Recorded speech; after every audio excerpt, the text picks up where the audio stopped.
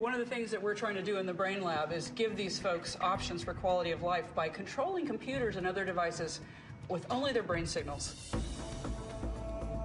Melody Moore Jackson is the big thinker behind Georgia Tech's Brain Lab, inventing brain control devices for people with severe disabilities.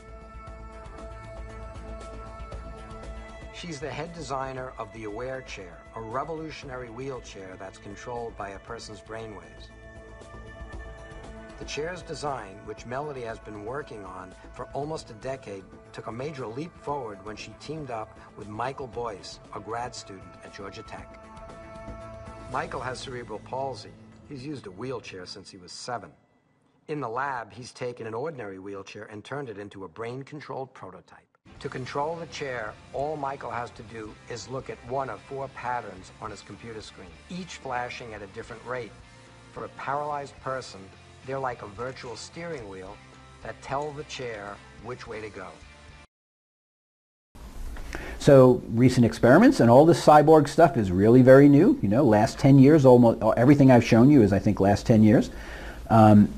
So controlling external devices. So we saw, the statement that I like the most is the statement that you saw in the little clip that says controlling the world with just your brain.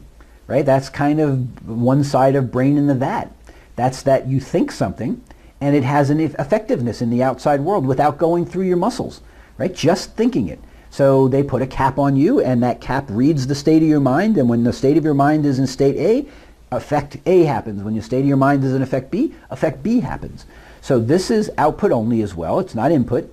But it's very low fidelity as well. I mean, you can see the thing that the guy in the wheelchair, right? He's got 4 patterns, and he looks at pattern A, B, C, and D. Well, that's really different than control over movement, right? He's got only 4 things. Well, how many things are there in movement? There's a lot more than 4. So very low fidelity, but still interesting.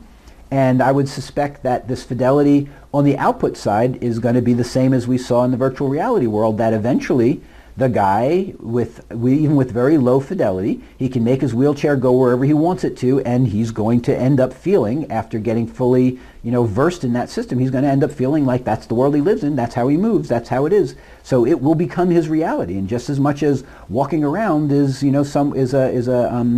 somebody else's reality, thinking go left, go right, go forward, go back is going to become his reality, so he will eventually become immersed in it.